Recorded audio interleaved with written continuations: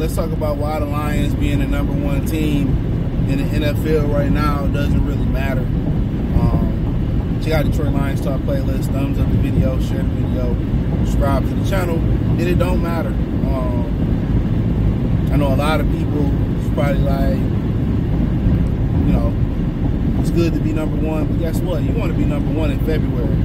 You know, you want to be playing your best football, you know, coming out of December, going into January.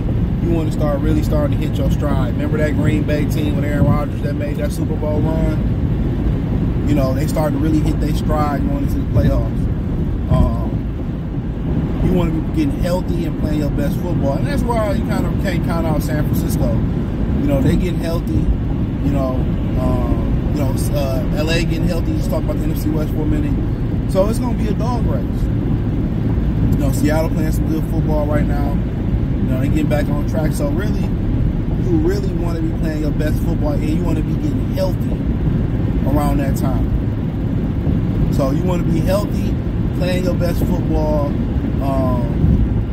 you know, around that time. So right now, being #1, I mean, it's cool. Like Jared Goff say, like, you don't get no rewards for being #1 in January, you know, right in November. We seen Philadelphia go 10-1 last year, and, you know, they slipped and they never was able to get up. And that was, you know, perhaps due to Jalen Hurts' shoulder injury, allegedly, or some internal issues they had going on. So we don't know.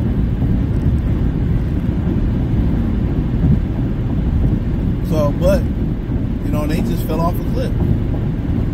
So you really want to be playing your best football, you know, after that Thanksgiving break. You want to start hitting your stride. And one thing I said about the Lions, I talked about that defensive backfield. I said it's going to start to get better right around the halfway part.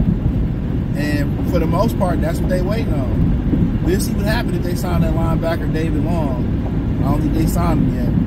But we'll see what happens. But the secondary is going to start to manifest into something special. I said that. Remember I said that, right around the halfway point, you're going to start seeing it come together. F.A. Melifano had a setback. Maybe we see him in a few weeks. Emmanuel Mosley coming back. Cool. On a side note, Roger Martin got activated to the 53-man roster. Guess what? That helps the defensive line tremendously. That's going to keep Aleem McNeil fresh. That's going to keep DJ Reader fresh. That's going to take pressure off of Ansarike and Makai Wingo. So when you get somebody like that back, you know, physically he moving a little bit better. Now, you know, he maybe can play a couple passing downs if you need him to. That's always good to get back. You know, a guy like that. So now you see in that secondary starting to kind of jail now. You know, Kirby Joseph and Brian Branch, they excelling. Terrion Arnold, you know, you look at Quinyon Mitchell, and he's one of the best corners in the league. That's why he was rated #1 in the draft. But Terrion is playing well too. Not that well, but playing well. Carlton Davis is playing well. In a contract year, you expect that. Amick Robinson not playing too shabby. Yeah, he got the dumb penalty versus Green Bay, but he ain't playing too shabby.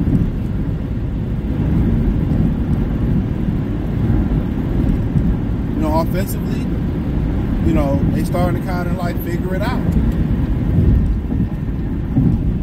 You know, Jameson Williams is changing the game, and, you know, Tim Patrick, big body, and him and Allen Robinson, hopefully they continue to change the game.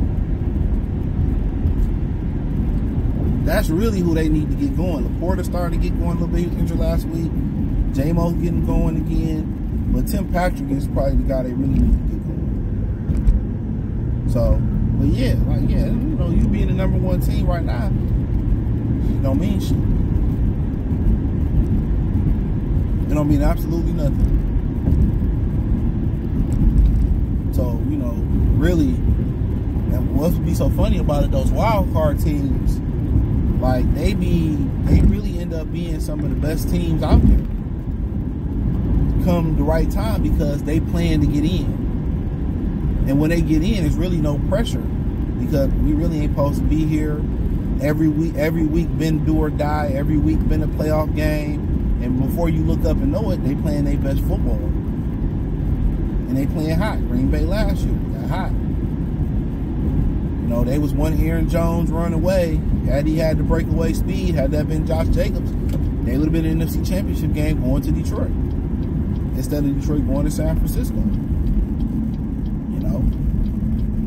So when you start talking about you just want to be getting hot at the right times. That's what you want. You want to be getting hot at the right times.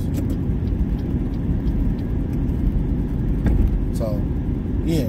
So you start talking about being number one and blase this, blase that. Yeah, that shit don't matter right now. Shit, honestly, outside of home field advantage, being number one in the playoffs don't matter.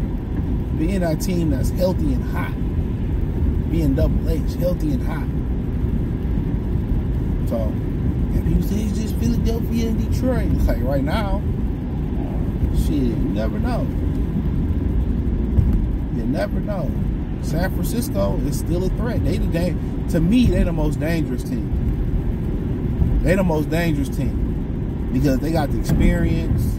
Even though they ain't in it right now, they got the experience and they starting to get healthy. You don't want to see them in the first, second round.